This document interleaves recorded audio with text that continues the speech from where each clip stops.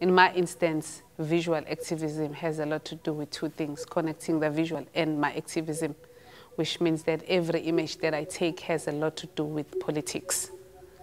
So in my work, I'm pushing a political agenda. My name is Muholi Zanele. Both my names have a meaning.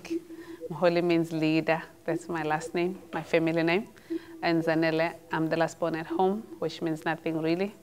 I'm here at Seattle Art Museum with Somnyama Ngonyama, which is a series of black and white self-portraits that are taken over a period of time in which I respond to historical moments or events that are taking place at various places in which I find myself in those locations or different locations, where I wake up, where I breathe, where I connect, where I converse, where I conflict with various forces in place. The aim of this series is to undo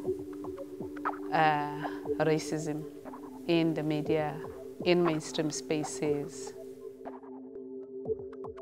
The image there on the far right with bonsai trees.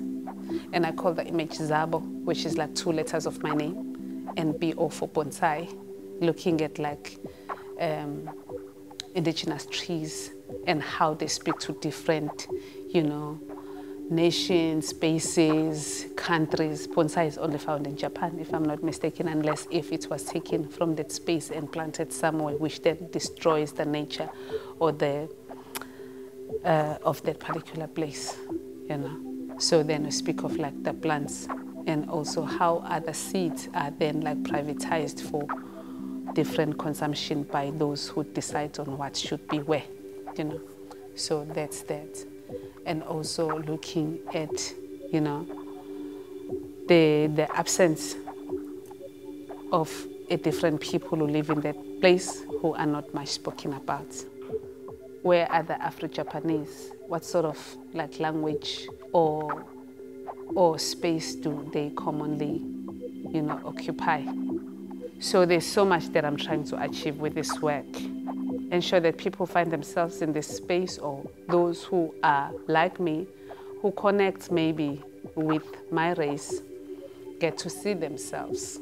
With this work, people would see that it's possible, that the gallery is meant to be for everybody, not for a selected few. And also to engage in a matured and constructive way, Because to be honest, we don't have many of us at these spaces, but it's possible that we could penetrate wherever possible.